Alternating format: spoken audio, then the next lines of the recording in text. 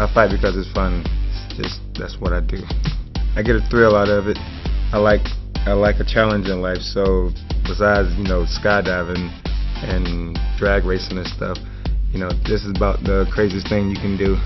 I don't see anybody better than me in this sport. I feel like I can do things just as good as anybody else. So that's why I like doing this, just to give myself a challenge and see what I can do.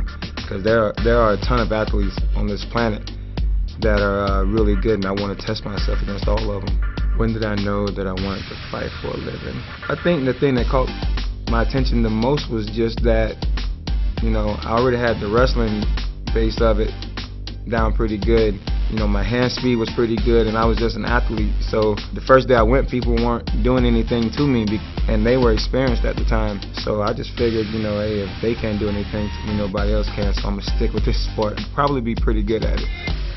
After being cut from the UFC and coming back, my goal was to go to the top, and I'm almost there. I have one fight, which is the #1 contender fight, and then if I win that, I get to fight the champion. I feel like I came a long way from a skinny 170-pound guy to heavyweight, all the way back down to 205.